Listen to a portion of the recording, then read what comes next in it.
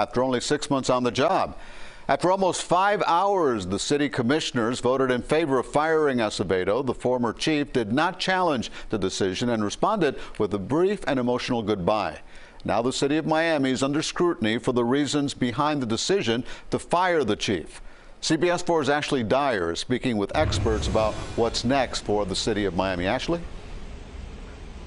Well, an investigation into the firing of Art Acevedo is underway right now. So let's just say it doesn't seem like the drama is going to stop here. Experts say the city needs stability, but in order to get that, they're going to have to make some changes.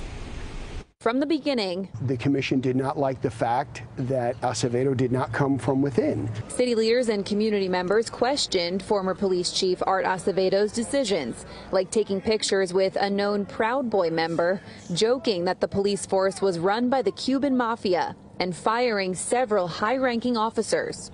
If you hire an outside person, it's like hiring a head coach of a football team. They're going to come in, look to see who they want to keep on their team, who they don't want on their team, and they're going to make changes after a period of time.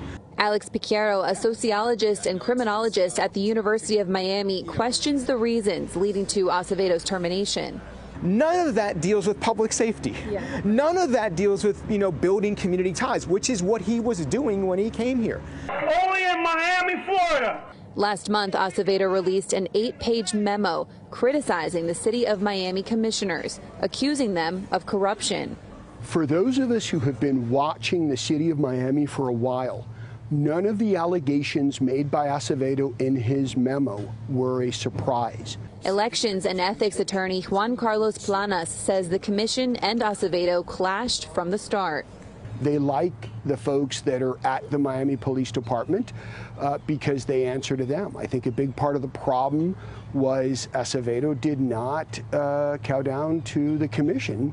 Picciero believes the investigation into the termination of Art Acevedo will bring insight to what's been happening behind closed doors. What was not said is more important than what was said.